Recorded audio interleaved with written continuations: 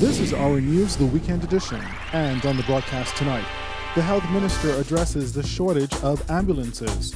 Plus, the country records another traffic fatality, and the deputy prime minister expresses optimism about a better fiscal position by the end of the year.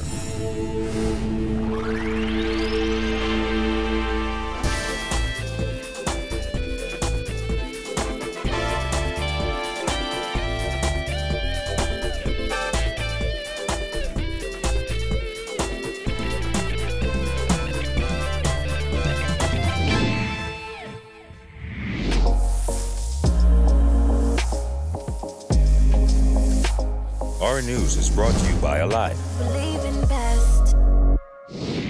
Good evening, I'm Andrew Knowles. Happy Easter, everyone, and thanks so much for joining us. Topping news, nearly 16% of emergency calls requesting ambulances are non-emergencies. That's according to Health Minister Dr. Duane Sands, who recently admitted that not only is there a shortage of ambulances, but there is also a shortage of emergency response technicians. The health minister says those two facts are just a part of a much bigger issue. Our Jasmine Brown leads us off tonight with that story. The public ambulance system in Providence does 18,000 runs a year. As many as 3,000 or 3,500 of the runs turn out not to be urgent or emergency runs and could be managed by personal vehicle, taxi cab, or what have you. His comments come in the wake of heavy criticism of EMS response times. That criticism came after S.C. McPherson Junior High School student Robert Sean Balcom Jr. collapsed and died in Dairy Queen at the Southwest Plaza earlier this month. The PHA has since confirmed that an ambulance was dispatched 13 minutes after the call for help came in. Sands says a major part of the problem is a lack of ambulances. According to the health minister, the public sector only has 5 ambulances on call during the day and 4 on call at night. On the road at any given time, we have either 5 or 6 ambulances. Right now we're down to 5 because we have a number of persons out with industrial injuries. And so for every shift, it's 5 vehicles on the road.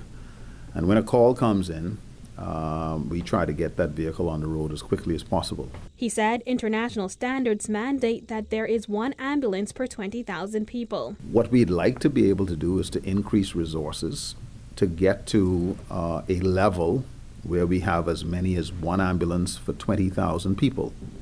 Now, if you look at most urban planning, they will say that 1 ambulance for 50,000 is adequate. But we've set a goal of 1 ambulance on the road at any given time for 20,000 persons. However, Sands suggested that it is unlikely there will be any increase in the number of ambulances in New Providence anytime soon. We have to keep this in context because Bahamians don't only live in New Providence. What about people in Grand Bahama? What about people in Abaco? What about people in Eleuthera, Andros, Exuma? Are they not also entitled to pre-hospital care?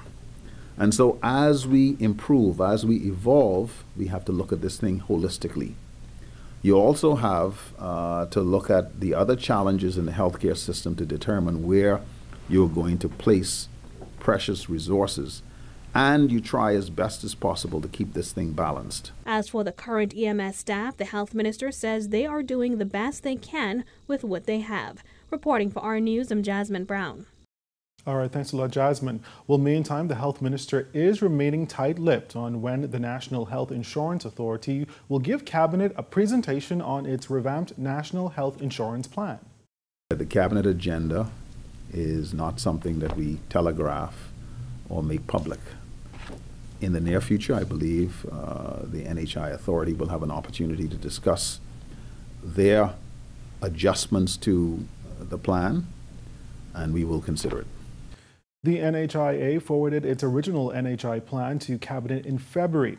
In March, Dr. Sands revealed that the NHI Authority had to give it another go after failing to win Cabinet approval for the scheme at the first try. He said government wanted answers to multiple questions raised during its first presentation to Cabinet on the reformed health care financing plan. Since then, National Health Insurance Authority Chairman Dr. Robin Roberts has insisted the authority intends to address all of Cabinet's concerns about the funding of national health insurance before the end of the month. Dr. Roberts also disclosed that Cabinet wants to be assured that there will be no shortfalls in the funding of NHI. If you remember, the original demand was for no more cookouts. dealing with those catastrophic problems. We've spoken about the $25 million or so that Bahamians spend on dialysis services. We've spoken about the challenge that people have that require them to make these obscene choices. Do I pay my mortgage, or do I invest in a loved one? Bahamians have been demanding assistance for these serious healthcare challenges, and as a government we are attempting to find a solution to this problem in a way that is fiscally responsible, but which is not a burden to the Bahamian public. And we believe that the NHI authority have come up with a reasonable suggestion or solution that will be considered at some point by the Cabinet of the Bahamas. The NHIA has pegged the cost of NHI at $130 million per year. It will be funded by contributions from businesses as officials work out the details. Enrollment for NHI is continuing to climb and is now pegged at around 50,000 people, according to the health minister. Our polling data of patients who actually participate in NHI is that it has been overwhelmingly positive. They enjoy the fact that they don't have to wait on lines. They enjoy the fact that they can have an appointment with a private physician, that they can get their primary health care services.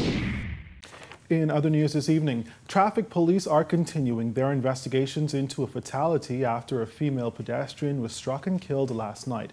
According to police, a male was driving a Toyota Coaster bus traveling north on Blue Hill Road in the area of Wellington Street around 11 p.m. Saturday when he reportedly struck a woman pedestrian. She was transported to hospital, however, she would later succumb to her injuries. So far for the year, more than 20 people have been killed in traffic accidents in the Bahamas. This latest fatality comes on the heels of a recent U.S. report which listed traffic fatalities in the Bahamas as a major concern. Meantime, officers from the Central Detective Unit are on the island of Eleuthera tonight after an armed suspect was shot by police. The incident unfolding in the wee hours of the morning in the area of a local nightclub in Lower Bogue. Officers responded to the scene after receiving reports of gunshots being fired. When they arrived, they discovered a male armed with a machine gun, discharging it. Now, it is reported that the man pointed the gun in the direction of officers who engaged him and shot him to the lower body and recovered the firearm. The suspect was subsequently taken to the local clinic where he was treated and then transported here to Nassau to seek further medical attention. We're told a female patron of the club was also shot during the incident and is listed in stable condition. Investigations into this matter continue. Well, Finance Minister Peter Turnquest says he anticipates the country to be in a better fiscal position by the end of the year. Turnquest told our news that looking at the tough measures government put in place, some not so widely accepted by the public, things appear to be on the right track. We continue to be watchful of our revenue as well as our expenditures, and as long as we stay faithful and disciplined to that, we expect that we're going to be in a better position come the end of the year and moving into the second year of this fiscal plan. The government made quite a few budget cuts throughout various ministries, a move heavily criticized by the opposition. Not to mention there was the increase in value-added tax that took effect last July. However, Turnquest insists sometimes tough decisions have to be made. He added that those hard calls are beginning to bear. Well, I think we're making tremendous progress. I think we've got some relatively good news to report soon, and we are very optimistic that we're going to meet our fiscal targets for this year that we had set for ourselves.